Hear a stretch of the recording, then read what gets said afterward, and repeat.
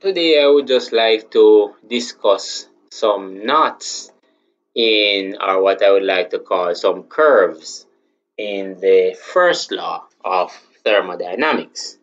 Now we know that the first law of thermodynamics is sometimes referred to as the law of conservation of energy, because what it says is that the total energy in an isolated system is constant. So the energy within an isolated system can be transformed, right? Can be transformed. That is, it can change from one form to another, but it cannot be created or destroyed. Now, generally, we said that the internal energy change of a system is equal to Q plus W. Now, this is coming from the fact that the internal energy of a system is equal to the kinetic energy plus the potential energy. All right. Now, of course, the potential energy aspect would more connect with the work component, whereas the kinetic energy aspect would connect with the heat change. Because as we know, the heat of a system, which is manifested as by the temperature, uh, is really a measure of the average kinetic energy of the particles in a body. Now we know already that kinetic energy, EK, all right, as represented here, is equal to something like half mv squared. And so when you measure the temperature of a body, you're measuring the average kinetic energy. You're basically measuring the average kinetic energy of the particles in that body. However, the kinetic energy of the particles is directly proportional to the square of the velocity of the particles within that body. Now, so that's basically a start to the first law of thermodynamics. Now, there are other things that you can take from the first law of thermodynamics. Now, let's see how we can get some of this information out of the principles that are there in the first law of thermodynamics. Now, first of all, as we said, delta U is equal to Q plus W. Now, W, how is it that a chemical system can do work? So, W is work, all right? Q is the heat change, okay? Now, we know what Q comes down to. Q is equal to C delta T, okay? But work, how can we get work out of, for example, a chemical system? Now, we know that mechanical work, W, is equal to force times distance, right? Force times distance. Now, let's say a reaction occurs in a vessel, okay? Let's say we have a movable piston here, movable piston, okay? And a reaction takes place in this vessel. A gas is produced, okay? A gas is produced, and because a gas is produced, you find that the cover of the system moves upward, okay? An example of such a reaction could be, let's say you have something like calcium carbonate. Calcium carbonate could break down to give you something like calcium oxide plus carbon dioxide. This is a gas. Let's say this is a solid. This is a solid. This is an example of such a reaction. Now, what you realize is that during such a reaction, a gas is produced, carbon dioxide. Originally, you started out with a solid, calcium carbonate. When the reaction occurs, you get calcium oxide, which is a solid, and a gas is formed. That gas pushes the piston or the cover upwards. Now, acting or pushing down on the cover is what you call the external pressure, P external, which is the weight of the molecules in the atmosphere pushing down on the cover. That weight or that force caused by the weight of the molecules in the atmosphere, we tend to call that atmospheric pressure. Or in this diagram, we represent that as P external. Okay, So it is also over here. Okay, it's always there. Now, we said earlier that work, mechanical work, is equal to force times distance. All right. Now, this piston traveled some distance upwards. Okay, started here. You could call that H initial, and it ended up here, H final. All right, H initial to H final. So there was a change. There was a change in the height of the cover. Delta H, which is change in height of the cover, is H final minus H initial, which is equal to the distance traveled by the cover D. Okay? All right. Force, right? Force could be represented by the pressure, because pressure is equal to force per unit area. That is force over area. And so we could rearrange this expression to make force the subject. So we have pressure times area is equal to force.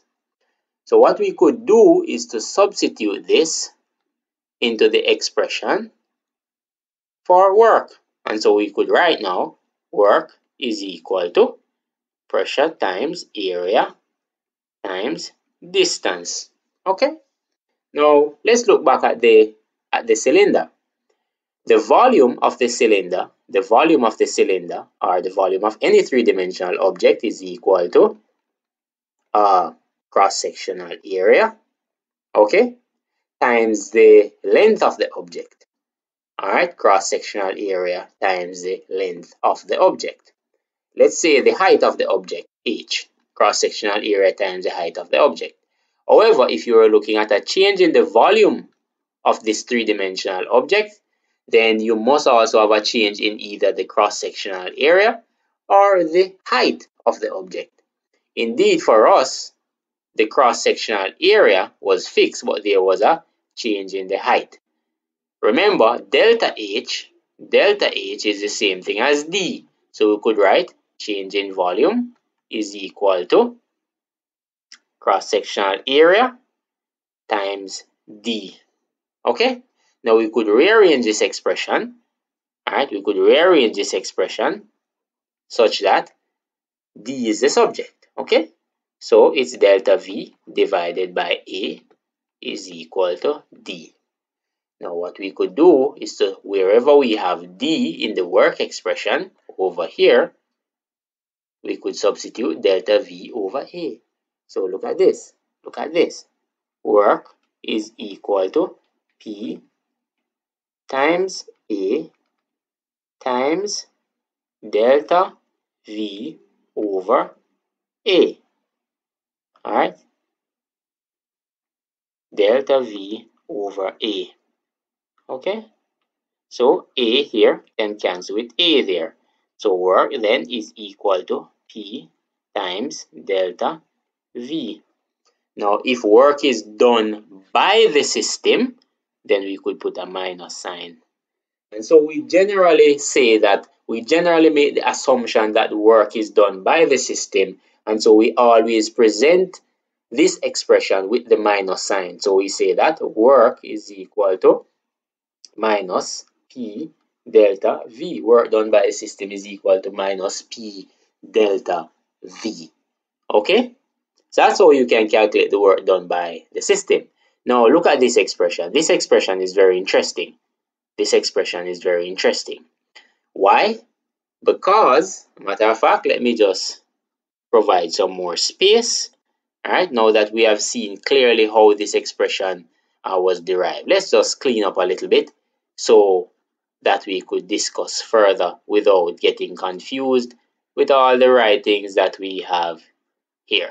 Okay, let's just clean up a little bit. Okay, take some time to clean up and some energy also. Okay.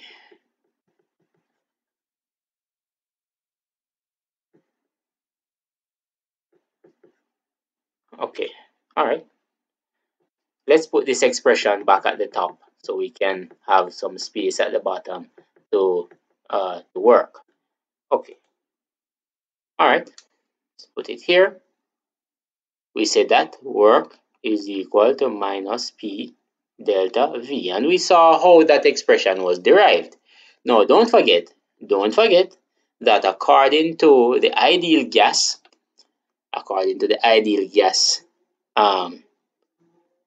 laws, PV is equal to nRT. Okay, don't forget that. So, if there's a change in the volume, for example, P delta V, then there must be a change in something over here. All right, that is changing something on the right hand side. So it could be delta N R T. Okay, and so what we find is that work done by a system could be equal to minus P delta V, but it is also equal to delta N R T. Okay, don't forget that. And so what you find now for delta U, which is the internal energy change, we could write Q minus P delta V, or we could write Q minus delta N R T. Okay, let us not forget that. That is very important. Now, we have to say a few more things. There are a few more knots, there are a few more curves and turns surrounding the first law of thermodynamics. Okay, let me just provide some more space here.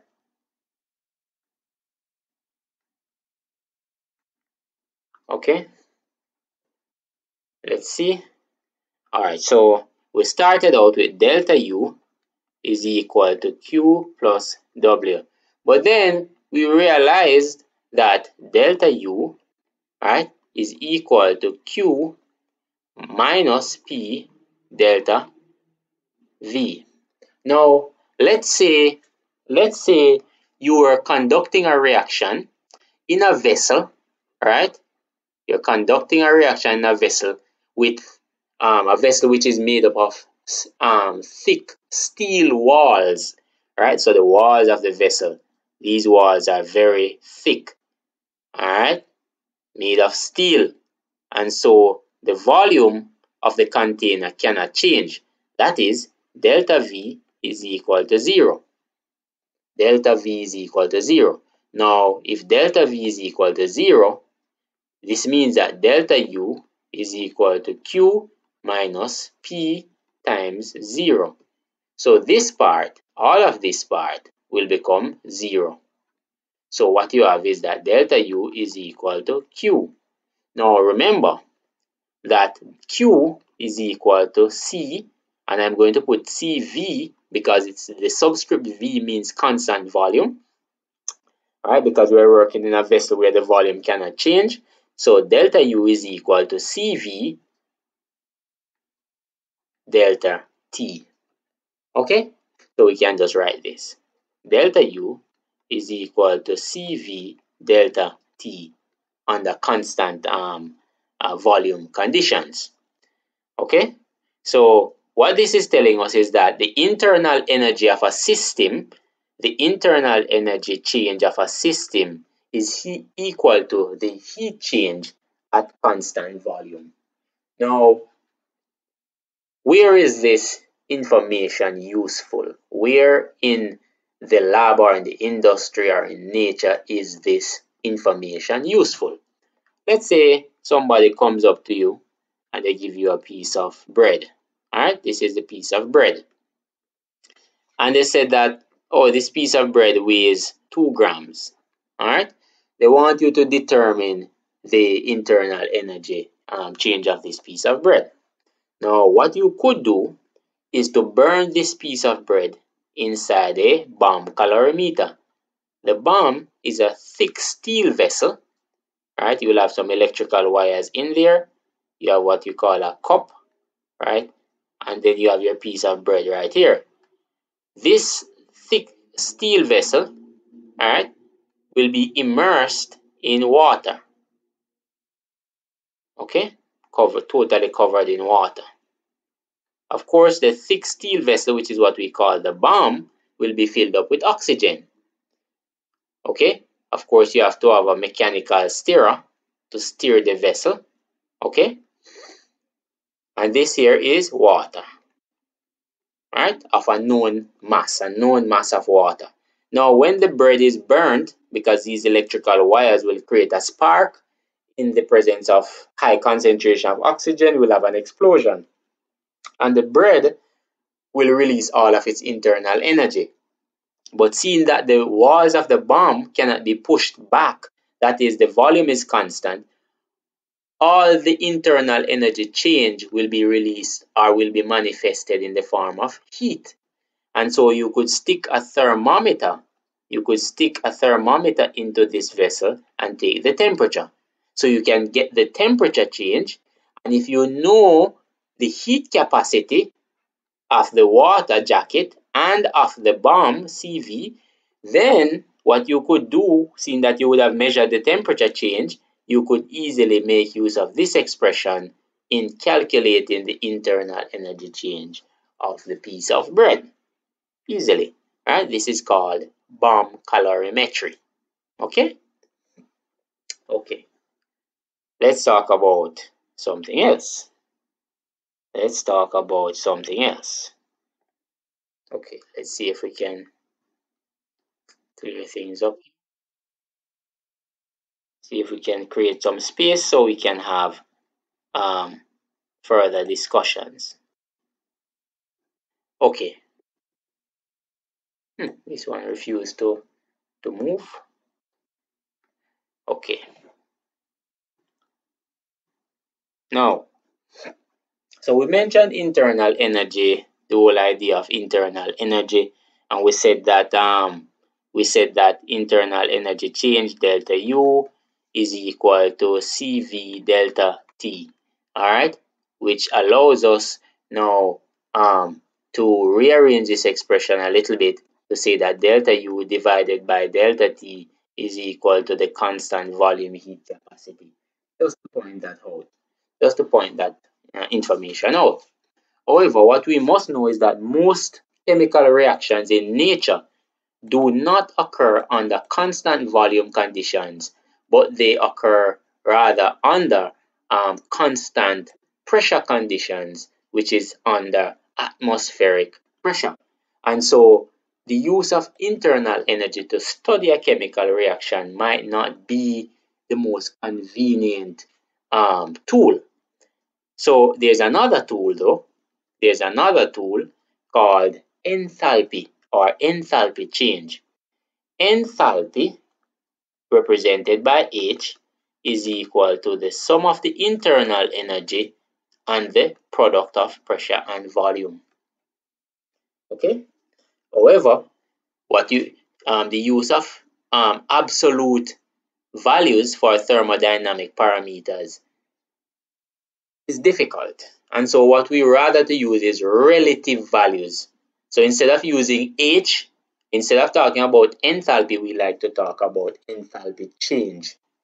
Enthalpy change is a relative value, but enthalpy is an absolute value, which is difficult to obtain and sometimes end up meaningless. So we need to differentiate this expression here, and this is how we do it. Delta H, right, is equal to delta U plus P delta V plus V delta P plus delta P delta V. Okay? Now, if the pressure is constant, right? If pressure is constant, then what we have is that delta H is equal to delta U, okay, plus P delta V. Okay? So the enthalpy change then is equal to the internal energy change plus the product of pressure and the volume change. However, you should know that the volume could be constant and the pressure is changing, and in that case, you would use this one. Okay? All right. Now we can do something else. There's something interesting about this equation. Earlier, remember we defined enthalpy as enthalpy is the sum of the internal energy of a system plus the product of pressure and volume. Now let's do something interesting with this equation, this one here. Let's rearrange it a little bit. Delta H, okay, minus P delta V, of course, that is equal to delta U. Okay, very interesting. So delta H, so delta U is equal to delta H minus P delta V. Very interesting stuff. Very interesting stuff. Now, another thing we should note about uh, enthalpy. Enthalpy is sometimes loosely defined, enthalpy change I should say, is sometimes loosely defined as the heat transferred at constant pressure. And we want to prove that this is so, that enthalpy is sometimes defined as the heat transferred at constant pressure. Let us prove that. Let us prove that. No matter of fact, I will probably prove that before I go any further with this one here. Okay, let us back up a little bit. Let's remove this. We are going to prove that that expression which I have over here to the right in the circle, this one here, we're going to prove that this is so. All right, let's see if I can prove that. All right, and the expression says that enthalpy change is equal to the heat change at constant pressure. Okay, let's see if I can prove that. All right, delta H is equal to delta U, right? That's delta U right there. All right, but remember what delta U is equal to. Delta U, I think, is equal to Q, all right, plus, well, not plus, actually, not plus. Let us not, well, yeah, we could go with plus for now and then fix it in the next line, W plus P delta V, right? So I just basically put this back right there, okay? And this is, all of this is delta U, right? All of this is delta U. All right, I'll fix this in the next line now by saying delta H is equal to Q, but remember W is equal to what? P delta V, right? Plus, I'm going to put this back, P delta V, okay? This one here, I'm sure you'll agree, will cancel with that one. So what you find is that delta H is equal to Q. All right, and we say that this is true under constant pressure conditions. Okay, remember what Q is equal to. Q is the heat change, right? So delta H is equal to Q, constant pressure, which is equal to Cp delta T. Cp is the constant pressure heat capacity. So what this tells me then is that I could write that delta H is equal to Cp delta T, which I can rearrange this expression here. I could rearrange this expression and get delta H, right, divided by delta T is equal to Cp. Okay? Now, that is something interesting. That is something interesting, right? Now, why is that interesting? I'm going to show you now that you can convert between constant pressure and constant volume heat capacity. You can convert between constant pressure and constant volume heat capacities. Let's see how that is done. Let's see if I can show you that. All right. Remember now, let's just remind ourselves that delta H is equal to delta U, right? Plus, I think, P delta V. Now this, remember, this one here is the same thing as delta nRT. Delta H then could be written as delta U plus delta nRT. Now, if we are working with a if we're working with a 1 molar system, so let's say if system is 1 molar, all right, okay, or let's say if the system, all right, let me just fix this here, write it an easier way. Let's just say it in a much simpler way. Let's say if delta n is equal to 1 and t is changing, t is changing. Let's ignore that. Then this is what we have. Delta H is equal to delta U, right, plus R delta T. Okay? Now, delta H, we know what delta H is equal to. Delta H is equal to Q at constant pressure, right? And delta U is equal to Q at constant volume plus R delta T, right? We showed that earlier, that delta U is the same thing as heat change at constant volume, whereas delta H is heat change at constant pressure. Heat change is equal to C, well in this case it's constant pressure heat capacity, times delta T, which is equal to CV delta T plus R delta T.